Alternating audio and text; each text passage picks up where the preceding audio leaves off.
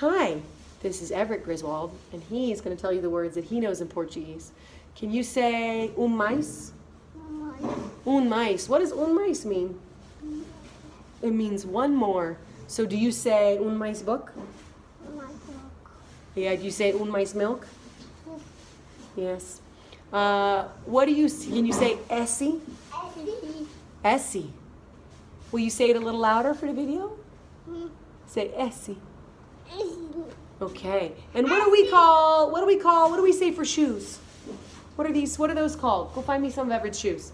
Do we say sapatos? Can you say it?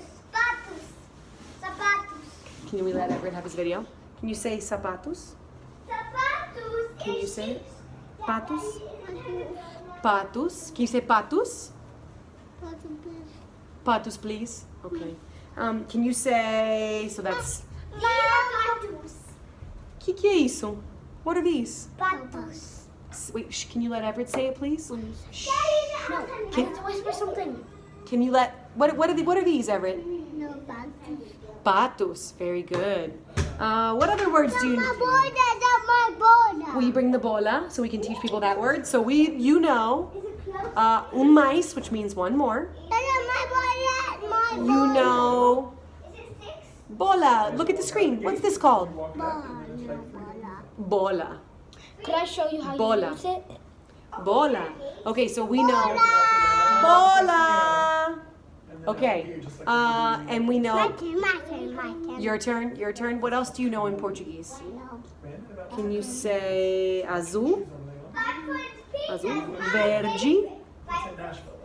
Sua camiseta é verde. That's azul. Yes. So you know.